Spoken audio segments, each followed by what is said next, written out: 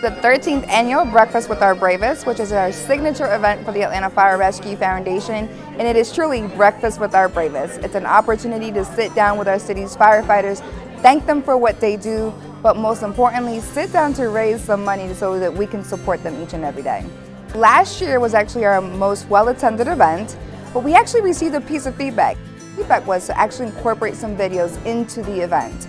So we reached out to the Lucie team seeking specifically to do some videos to tell the story behind the real work of courageous and acts and bravery that our firefighters do each and every day. We were fortunate enough to be paired with Atlanta Fire Rescue on this project. It was an honor to get to work with them and to get to highlight such a great story.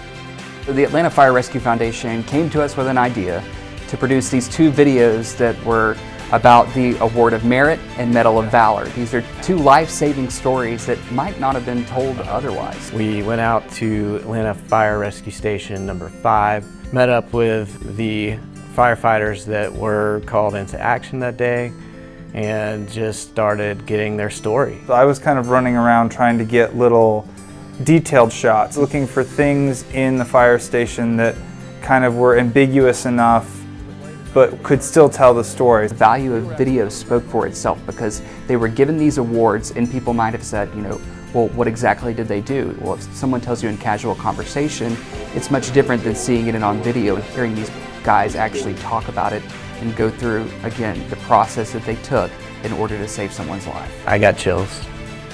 I started to tear up a little bit. It's emotional to see people's reaction on a project that you worked on, but especially a project like that. People could really see what was happening even though it was months later.